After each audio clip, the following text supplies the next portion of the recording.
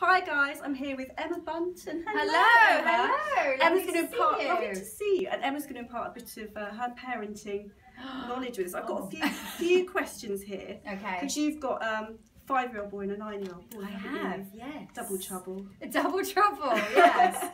So, are you a strict parent, Emma, or do you go with the flow? I think it's about having balance. I love cuddles, so I wouldn't say, I would say my other half Jade is stricter than I am. Oh really? Yeah. Is it good cop, bad cop? Not really, we really try and balance everything out, but yeah. But actually they're quite good, so fingers crossed. I'm sure I'll have to be a bit strict as they get older. But you've got good boys at the moment. They're good boys at the moment. Can you remember the last time you had a lion? No. I really can't. Over 9 years ago, I suspect. Way overnight, yeah. And also because I do my heart breakfast show, so I'm up before my children. Yeah. And then the weekends is quite special to us. So we all get up really early, have breakfast together. Yeah, so I'd love a lion. Would you?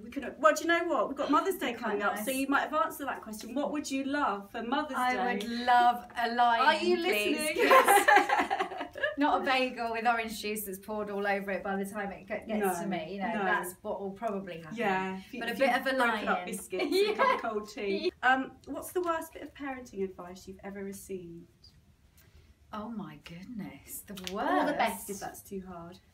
The best was definitely from my mum when I was pregnant, because I'm a bit of a worrier, and I worry about everything, you know. So she was brilliant. When I was pregnant, I would worry whether obviously it's just a constant thing, is the baby okay, and what am I eating the right things? So she just said to me, stop putting pressure on yourself. You are doing everything possible to keep your baby safe. Can you remember your most awkward or embarrassing parenting moment?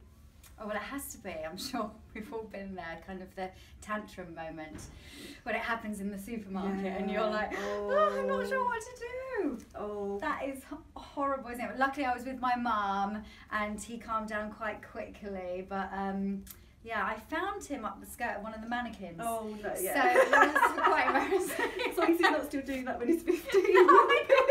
That would be a bit embarrassing. Can you remember the last kids film that made you cry?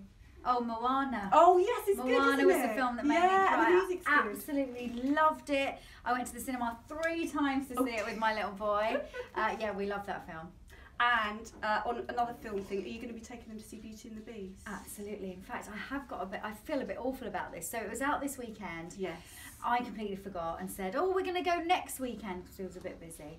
And I said, it's not out until next weekend. You can't see it. And of course, we saw some friends who had seen it. Oh, no. And I was like, no, it's out next week. And I feel a bit terrible. But anyway, we'll go next week. We will. The pledge. Yeah. Oh. Well, Emma, thank you so much for taking time to talk to us. It was a pleasure. Thank you. Thank you. Okay, bye guys. Bye.